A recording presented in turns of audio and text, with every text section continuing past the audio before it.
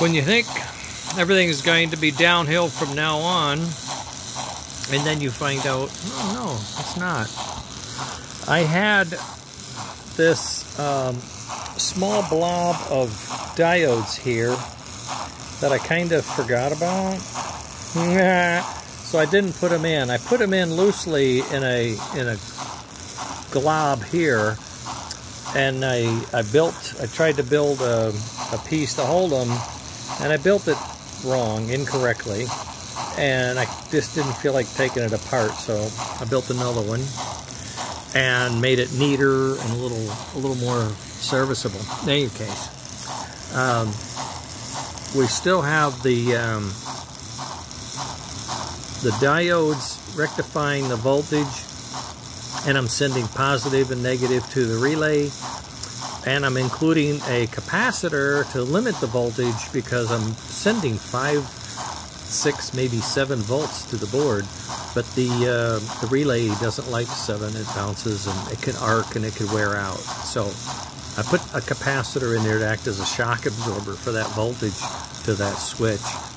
Right now we're at low speed, and I know it's cycling like that, and we all think, well, that's a drag in the drive system somewhere. You probably have a tight cam, but I had it apart and I rotated it freely, and I thought I had it pretty well tuned up. Now, a lot of parts have been on and off, so it's possible it's gotten out of adjustment, and I will go back to look at it. But in any case, that's what that is. And what I wanted to make sure I pointed out to you guys is that this board ends right here. It ends early. You see that. Now, it's possible I could trim all of this back because then we would be able to tidy all this up, and the little holder thingies would be able to slide down and go on the engine. However, don't forget, we still have our sound system that we have to put on, so we have to come up with that. Now, this thing will speed up. I have a cough drop. That's 60. I'm disappointed with the fan. I think what I need is a longer duration in the cam. So I'm going to be getting a different profile, and that's going to come apart. So that'll be another time to look at it. And the sound system with a longer duration on the chuff as well as the piece, the puff and the sound, that'll give them more time to process the signal. But as you can see at 90, we have chuffing and smoking to a degree. Now it breaks down. Sound system breaks down. Or the points, well, I can't say that the relay, the limit switch isn't breaking down because this one is still puffing out, see? It's the sound system that can't take the restart call as quickly.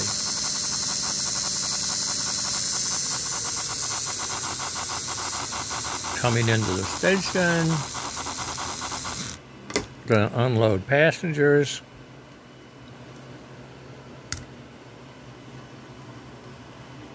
You dog.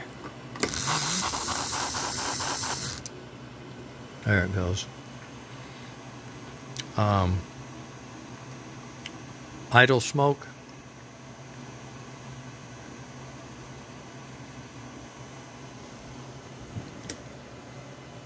Oh boy. I had to put a heat sink on that, and that son of a gun's hot too. Ah! Pulling heat out of that chip, because I would have this voltage to the heater would go to 0, and that happens when this chip gets overheated. It just shuts off. No, you're not using me right now. I'm too hot. So notice now, volts are a little high, but not too bad. When we add more air, supposedly with the puffing, we have more air, the voltage will tend to creep up just a little bit.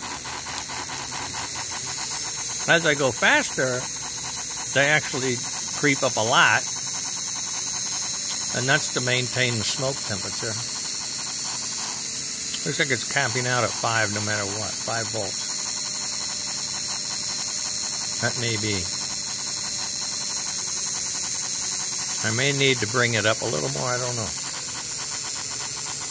And then as we slow down, the voltage is, because now that less air is blowing, the heater is going to get hotter, and that's going to tell the sensor, hey, I'm getting a little hot in here. You pull back on that furnace. So he's going to pull back on the voltage coming in. It pulls back the voltage by sending it over here and letting it go out and heat through the chip's ground system. That's what that fan is like, or that fin is sort of grounding out. So it may fluctuate between 460 and 470 just to maintain the smoke that we have. I might be low on smoke too. I haven't run this in quite some time. The beauty I have right now is this tiny little PC board is just